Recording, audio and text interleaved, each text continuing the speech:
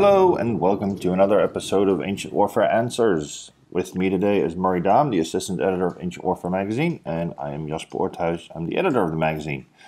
And today we are answering a question from J.Soth, and he wants to know, how is all the intense cavalry action possible in ancient history?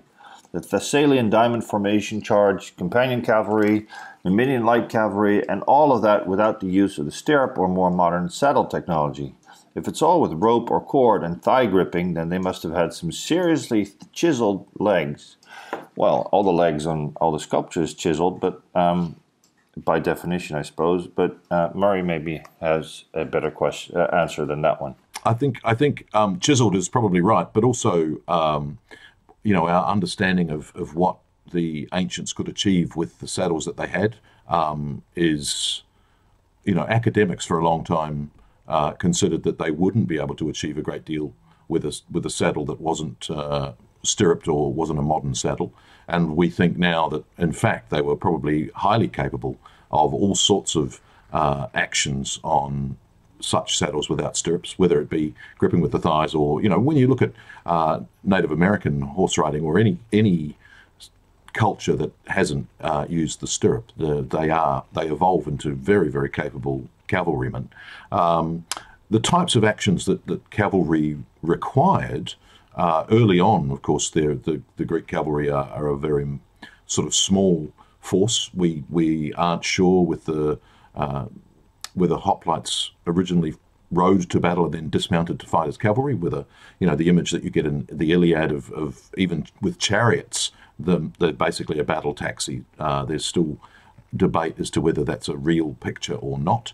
And so the idea, of course, that actual cavalry, which survive in the Hippias and, in Rome, you've got the equites classes, so it's a wealth class, wealthy enough to be able to afford horses. That stays in both cultures, which become predominantly heavy infantry based. And so that those people who remain cavalry are very small in number, and also the sort of actions that cavalry are required to do, we tend to think are scouting, reconnaissance, sometimes mixing it up with other cavalry forces on the battlefield, but that they would always be melee, not sort of intense melee, but sort of missile fire, so whether it be javelins or horse archers, and that they sort of scout around the edges, and then of course they chase down fleeing enemies. Most of the archaeological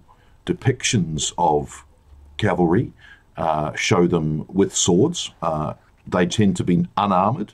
They also tend to be not wearing helmets, and they also tend to be not using shields. So most of the archaeological depictions of cavalry are unarmored horsemen with swords and javelins or spears. So they're not suited for intense battle. When that starts to come in, and we think that intense cavalry battle starts to come in just prior to the age of Alexander, so that Alexander and his cavalry are charging home, as it was, in the Battle of Gaugamela and Issus and Granicus. So, with the Roman cavalry as well, you've got the same sort of thing. You've got the equites there, and again, the numbers of cavalry involved in the legions are very small. And Roman cavalry is notorious, as we've discussed in an earlier issue, Roman cavalry is notoriously, has a very bad reputation. And even when Rome comes across good cavalry forces, such as those from Numidia, they again are light skirmishing cavalry who fly around the flanks and fire missiles and then flee enemies who are running away.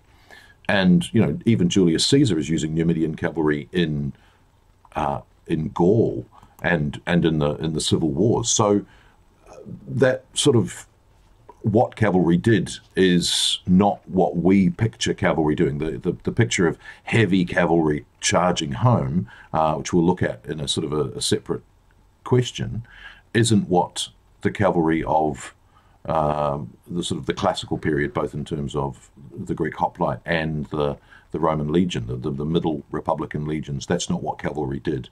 They were certainly a source of status and wealth, and symbols of those things. But on the battlefield, their role was less.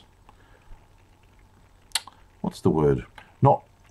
It's interesting because I'm thinking Alcibiades. See, Alcibiades at the Battle of Delium, he's on horseback, so he's part of the Athenian cavalry at the Battle of Delium. So there's still status to being a cavalryman, and we have these fabulous tombstones of Greek cavalry and Athenian cavalry, but it's not the mainstay of the either Greek or Roman warfare. So it's an interesting sort of double-edged sword. On the one hand, it's status and wealth, and on the other, it's like, yes, but you're not really the main thrust of our armed forces, are you?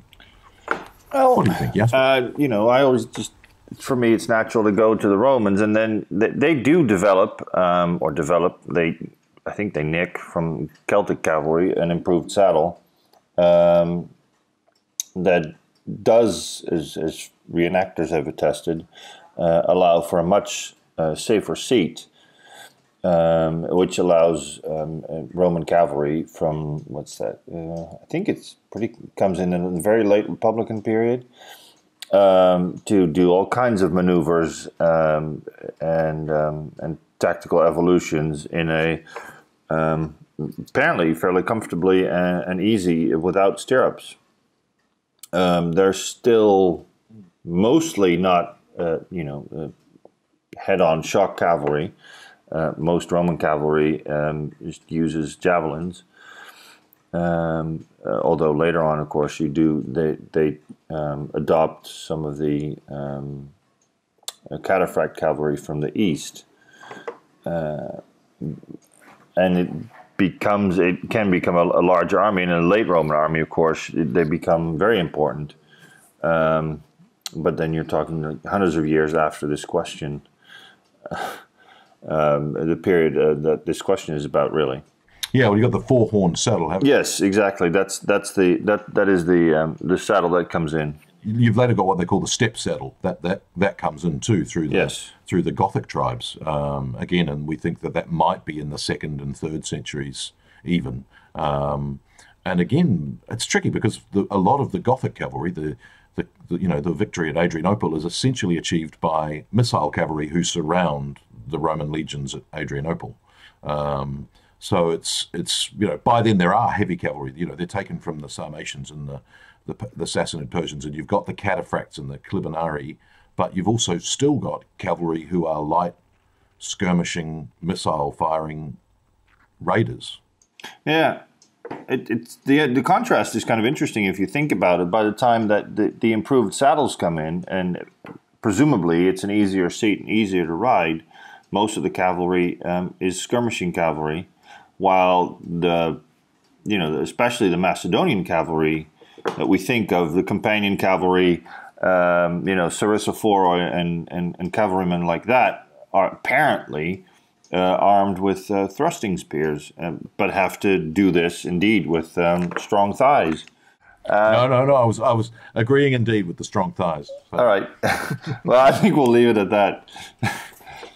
See you next time. We'll leave it on strong Greek thighs. Yes. Chiseled thighs.